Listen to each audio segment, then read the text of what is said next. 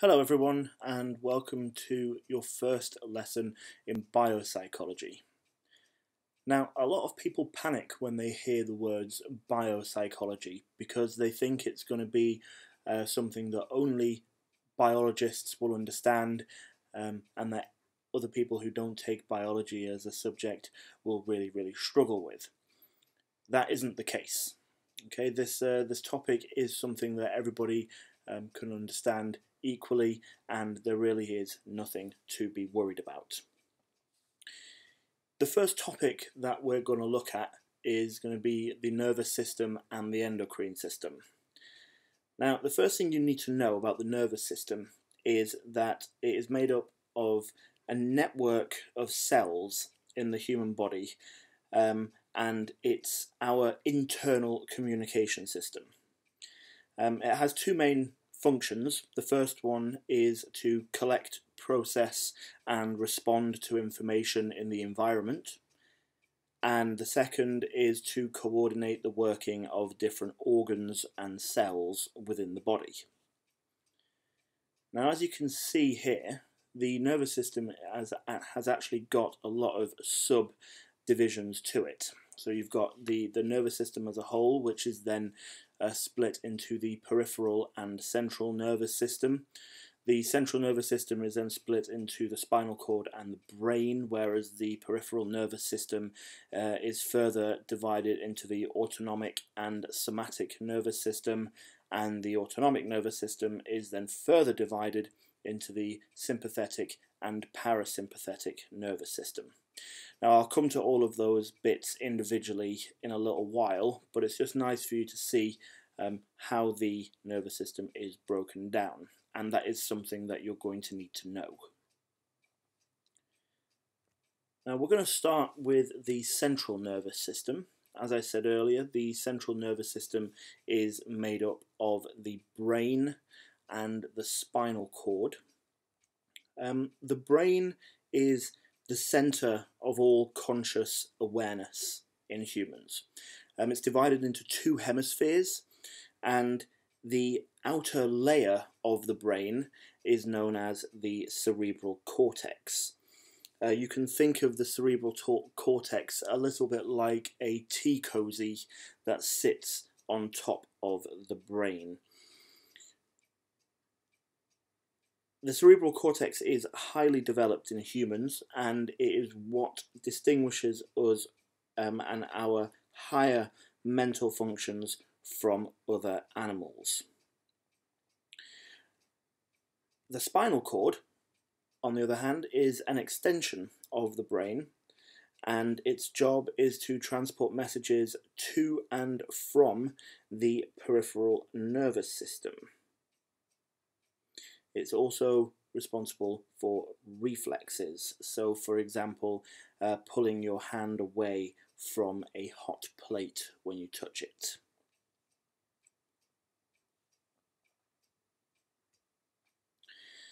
The peripheral nervous system is the other part of the nervous system, the other stem, as it were, and that is made up of the autonomic and the somatic nervous system.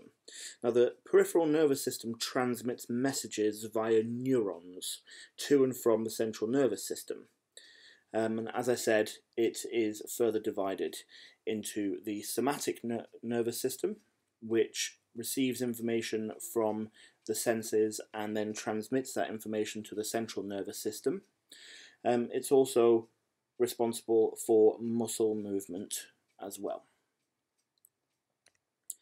Then you've also got the autonomic nervous system, which is responsible for vital functions such as heart rate, breathing, digestion, sexual arousal, and your stress responses.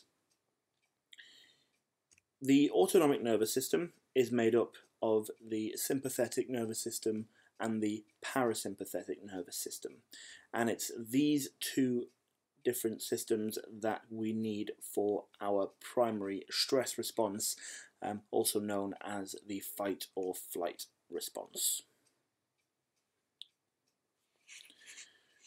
I'll come on to the fight or flight response in a little while, We're going to look at the endocrine system first, though. So the endocrine system, as you can see in the picture on the left, is made up of various different glands in the body. And its job is to work alongside the nervous system to control vital functions in the body. So the endocrine system instructs various glands in the body to release hormones into the blood. So for example, you've got the adrenal gland, which is responsible for producing adrenaline, which is then in turn responsible for getting our body ready for fight or flight. You've also got the thyroid gland, which is responsible for producing thyroxine, which is a hormone that affects cells in the heart, so it increases heart rate. It also increases metabolic rates, which then in turn affects growth rates as well. You've got the pineal gland as well, very, very important for us. It produces melatonin, which is all about sleep. So when melatonin is produced, that's when we start to get sleepy, and then that is when we sleep, and then when melatonin stops being produced, that's when we wake up again. You've also got other things, like obviously you've got testicles in males and ovaries in females, which in turn produce the sex hormones, testosterone and estrogen. Now, you don't have to know all of these things. However, it would be good for you to know a couple of these, so the gland, what it produces, and what effect that those hormones have on the body. It's a nice question that you might come across in exams, to outline what is meant by a gland and use an example of what a gland does. Hormones affect cells throughout the entire body, but they only affect those cells that have receptors for that particular hormones. Okay, so that could be only in one particular organ.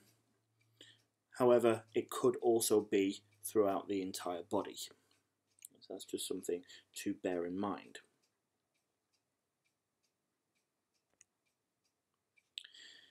Now, you've got two very different systems there that work together to control important functions in the body.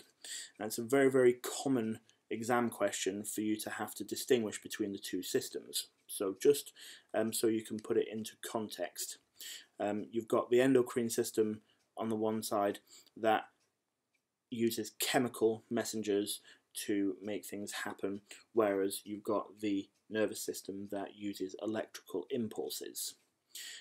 You've also got very long-lasting effects on the side of the endocrine system versus very short-lived effects in the nervous system. The endocrine system takes much longer to work, whereas the nervous system is very, very quick. So if you take, for example, the reflex action, if a reflex took very long to actually carry out, then by the time you'd actually completed the action, you probably would have already been hurt. So that has to happen very, very, very quickly. And then the endocrine system has very, very widespread effects, and that are often much more permanent as well, whereas the nervous system has very localized effects, and which are then more temporary as well.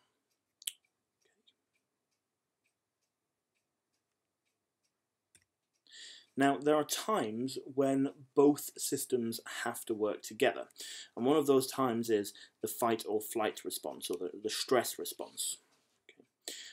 So when our bodies or our brains perceive some kind of a threat or some kind of a stress response, it kicks into action because it wants to help us to survive. Now, it can be a very, very real threat, or it could be something that's just perceived as a threat. For example, a friend jumping out at you and making you jump, or watching a scary film that makes you jump. your body or your brain doesn't know the difference between a real threat and not a real threat, so it just reacts in the same way. So when a stressor is perceived, the hypothalamus, which you can see there nestled in the center of your brain, triggers the sympathetic nervous system. And the autonomic nervous system changes from its usual resting state, which is the parasympathetic state, and changes to the sympathetic state. Okay.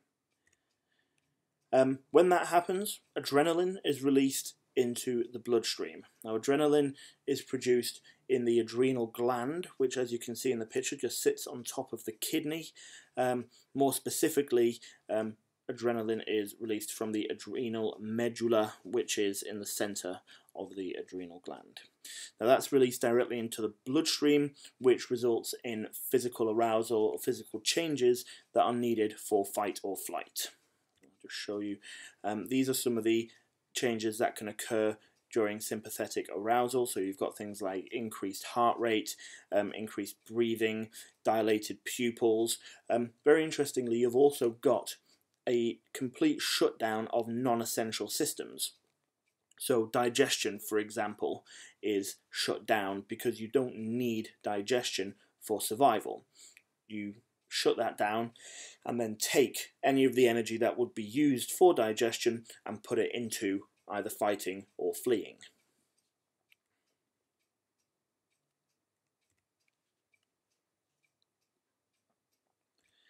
And then once the threat has passed, the parasympathetic nervous system kicks in and returns the body to its natural resting state. That's the parasympathetic state, also known as rest and digest response. Okay, and if I just put this little box back up there for you to see, some of the things that the parasympathetic nervous system then does is it stimulates digestion, it decreases heart rate, decreases breathing rate, constricts pupils again, and just gets you back into that relaxed state that you need to be in. Okay, that was the first lesson in biopsychology. I hope you found it useful, and good luck with the next lesson.